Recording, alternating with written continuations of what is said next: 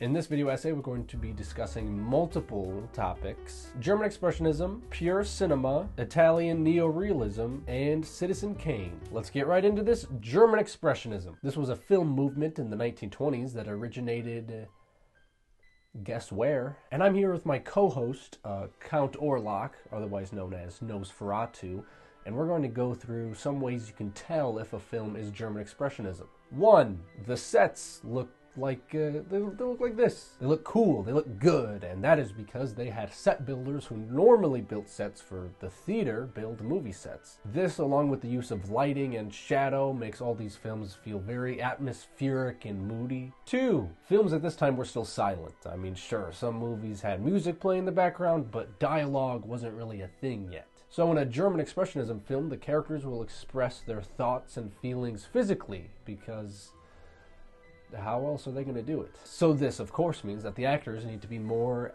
expressive. Oh, is that why they call it that? 3. The film is spooky. I mean, that's not like it doesn't have to be. That's not a guarantee, but most of them are. And with those 3 points in mind, let's check out an example: The Cabinet of Dr. Caligari. I'm just kidding. I'm going to talk about Nosferatu, but that's only because I'm being forced to.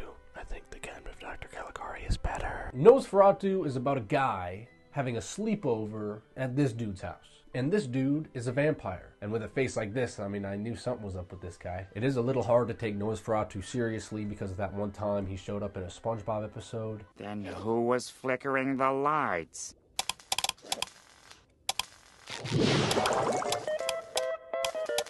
Nosferatu! What a weird thing for a kids show. Anyways, looking back at the points of what makes a German Expressionism film, Nosferatu flies that test with flying colors. Sets and lighting. Both are used incredibly effectively to give off this eerie presence. I mean, you know right off the bat that something is wrong with Orlok, because look at how he's presented to us. Continued with lighting is the use of shadow. This shot could have just been him walking up the stairs, but showing his shadow is so much more effective in adding suspense and mystery and just overall tone. Do you have anything to add?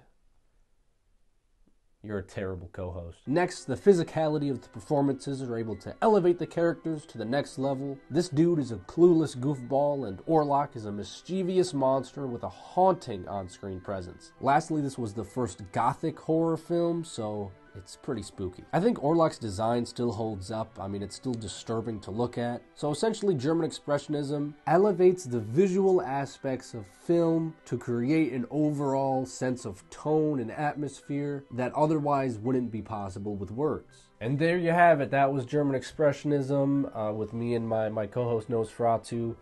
And listen, I mean, if you're gonna stick around, like, can we just like put a towel on your face or something, because I'm getting really sick of looking at you. Pure cinema. I told Nosferatu that there was a blood drive going on outside and he fell for it. Anyway, here's a clip of Alfred Hitchcock in an interview talking about pure cinema. What one might call pure cinematics, the assembly of film, and how it can be changed to create a different idea. Now we have a close-up. Let me show what he sees. Let's assume he saw a woman holding a baby in her arms. Now we cut back to his reaction to what he sees. And he smiles. Now what is he as a character? He's a kindly man. He's sympathetic. Now, let's take the middle piece of film away, the woman with the child, but leave his 2 pieces of film as they were. Now we'll put in a piece of film of a girl in a bikini. He looks, girl in a bikini, he smiles. What is he now? The dirty old man. It's very simple. The order of shots create a meaning, and changing the shot, or the order of the shot, changes the meaning. This also means that you don't have to show the old man looking at the lady with both of them in frame. You just need shots of both the subjects, and the meaning is created. You could have the old man look at anything. Look, now he's looking at a nice, juicy cheeseburger. And look, now he's staring at a picture of me. What? Thank you so much, Mr. Hitchcock. I'm honored. Here's a scene from one of his films, 39 Steps, which I think illustrates pure cinema. To preface this whole situation, this guy is being falsely accused of murder and is on the run. This guy agreed to let him sleep over at his place, and this is this guy's wife. They sit down for dinner, and the farmer starts to say his little prayer. He mentions sins, which makes our protagonist really reflect. It then cuts to the wife noticing this and then looking down at the table.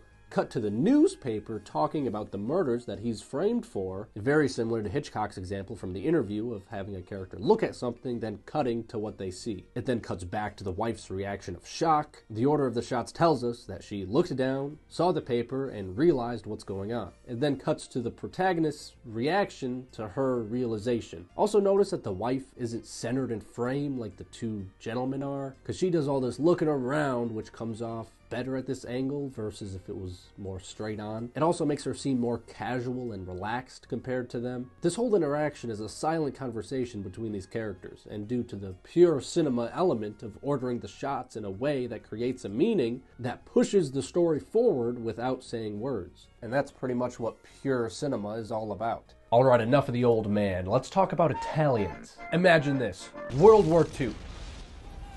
Alright, that's terrible. That's not fun at all. Let's stop imagining that. Imagine this. World War II just ended. Italians, they're completely over fascism, okay? They're not a fan. And Italian okay, stop putting a picture of spaghetti behind me every time I say the word Italians. Italian filmmakers are being trained by French filmmakers who are currently making poetic realism films, and the Italians start to get ideas of their own. White telephone films were lighthearted comedies that flooded the Italian film market, but there was just one problem with them. They weren't relatable to the common person living in Italy post-World War II. So great filmmakers like Cesare Zavattini and Roberto Rossellini started making neorealism films. Films where the whole point was relatability, with characters and themes that embodied what the country was like at the time. Poverty, unemployment, child labor, government corruption. Along with those depressing themes was the overall look of the film being very down to earth. Let's look at the film The Bicycle Thief.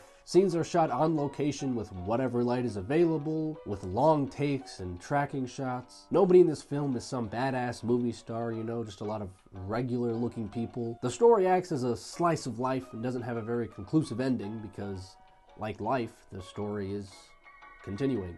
Neorealism is all about finding the beauty in the little moments of everyday life. The Bicycle Thief is a simple story about a father and son trying to find the father's stolen bicycle. And it very much succeeds in showing how this one simple, small-scale situation can be dramatized in a way that is interesting and fun to watch. And now for the moment you've all been waiting for, the film that has been touted as the greatest, because it is, Citizen Kane. So I'm going to go through these 5 elements and break down why this is a landmark film. Montage editing, and just editing in general. There are some literal montages. First, I think you could consider the newsreel at the start one. It acts as a summary of Kane's entire life and also what the general public think of him in just a few minutes. And if this wasn't in the movie, it would make the movie way more confusing. Since the movie bounces around a bunch, you kind of need this summary at the start so you already have a good idea. And then there's the 2 wife montages. They both have the same effect of showing how the relationship between Kane and his wife slowly fall apart over the years when they're together. His first wife is shown to us over and over again at the breakfast table, and their short conversations becoming more and more antagonistic. And his second wife is shown doing puzzles over and over again as Kane continues to practically ignore her. Both of these montages are incredibly effective of again showing us how their relationships fell apart, and doing that in a very short amount of time. But in the rest of the movie, a lot of the scenes honestly have very little cutting. A lot of the scenes are just characters talking to each other and the camera just sort of lingers around them. So when it does cut to a close-up of someone, it really emphasizes their reaction. The scenes that do have a lot of cuts are the ones with a lot of emotional tension, good or bad. A good example is when Kane meets his second wife for the first time and they're chatting in her apartment. Another example is the scene when his first wife is learning about his affair with this woman. These scenes have a typical amount of cuts in terms of modern standards, with lots of reaction shots and overall coverage. But then you get scenes like this, which is all in one take. This particular scene revolves around Mr. Kane's financial troubles, and obviously the other 2 focused on his love life. You could make the argument that a scene like this doesn't need a whole lot of coverage, but that doesn't automatically mean it needs literally 0 alternate shots. It was a conscious decision by the filmmakers to have these more emotionally dramatic scenes be covered more and have more cuts as a result, because the cuts help make them more dramatic. But it only feels like that because so many of the scenes don't have them. Sound. Music is mainly used in scene transitions to establish a tone. There's very little times that music is put behind dialogue. Besides music, looking at just the general sound of the film, let's go to this scene when Kane is watching his wife sing at the opera house. We see Kane, who isn't clapping, while we hear the loud clapping from the audience around him, which slowly dies down, so Kane himself stands up to clap. We don't need to see the audience lose interest because we can hear it, so we understand why Kane has put it upon himself to keep the clapping going. Sound overall is pretty naturalistic. There's a few scenes where it gets really loud. There's this bird jump scare near the end, which establishes the tone and chaos of what's about to happen in the scene. This scene has the dramatic clicking of the typewriter as Kane fires his only friend, which I think adds to the casual yet pissed off mood that Kane is in. Lighting. We're sticking with this scene at the Opera House to illustrate this film's biggest lighting technique, shadow. When Kane stands up, his face gets covered in shadow. This happens a lot. Characters go in and out of shadow constantly. My favorite example of this is near the beginning when Kane is signing this promise in his newspaper to give nothing but good old honest news and to be a voice for the people, which is a total lie, and during this entire moment, his face is covered in shadow, while the other characters in the scene are perfectly lit. The importance of this is that he's lying, whether he wants to admit it or not, and if we go back to the clapping scene, he's also lying to himself in a way, because he knows that she isn't really that talented, but like his business partner said, he's always trying to prove something. That doesn't mean that every shadow implies lying or being malicious, because there's characters like the reporter guy who is mainly shown in shadow, but I think that's because he's a character that we're not really supposed to care about. Like, he's really just there to be a catalyst of information. He's not that important to the actual story. But in terms of Kane, I can confidently say that the constant shadow usage has to do with the constant conflict of his character. He is a complicated man. He's not purely good or evil, so he's neither purely lit or dark. He's constantly fluctuating, which is why he's constantly coming in and out of light and dark. Cinematography. A lot of the shots in any given scene are composed in a way so that all the characters in the scene are visible, and if there's one character who starts saying something of great importance, the camera will push in on them. Or if the characters are moving around a certain space, the camera will follow them. This makes us, the audience, feel like we're spectating these people because the camera just keeps on rolling. It's actually crazy impressive for these actors. Think of a lot of modern movies, they have so many cuts that the actors only really need to nail one line at a time. But these guys had to remember and film whole entire conversations in one take while the camera wanders around them. That is crazy. There's also some amazing blocking being used. Back to this scene from earlier, it starts off with Kane's manager completely alone in the frame. Then it's revealed that Mr. Thatcher is also there. And then it's revealed that Kane himself is also there. It almost feels like they're using blocking in order to keep the shot interesting without having to cut. This scene could have been filmed a million different ways, but I think this is the most visually interesting way to do it. Honestly, I could analyze any shot with Kane in it to show you how perfectly this film visually tells us things. When he's firing Leland, he's the biggest thing in frame, showing his power, while Leland is behind him and is small. In this scene, Kane appears to be the smallest in frame, but he's also directly in the middle while every other character is looking down at him, showing that he is the center of attention. Here he is, also small in frame, while the people around him are bickering and arguing about him, but he's concealed himself in shadow, showing that he's ashamed of the whole situation, since this is when his wife figures out about his affair and he knows he's going to lose his election as mayor. Along with the cinematography is the use of deep space. A lot of the sets and locations that these characters are in have these big open spaces behind them. Characters often walk through these deep spaces, which implies a mental distancing from whatever they are physically moving away from. For example, the scene where his second wife divorces him, we see her walk down this long hallway. I also think the deep space in a lot of these scenes helps us focus on the characters because they are visually the most interesting thing in frame, since behind them is open nothingness. Final thoughts. First, I want to bring this around full circle and point out the qualities of this film to the other 3 points from earlier. In terms of German Expressionism influence, I think the use of shadow to physically show us characters' feelings or true intentions is a clear example. Pure cinema, I'm going to go back to the opera house scene where we get shots of Kane's wife, then the audience's reaction, then Kane's reaction. The order of the shots tell us that Kane is attentive while the audience is literally falling asleep, and we understand that Kane is noticing both things happening.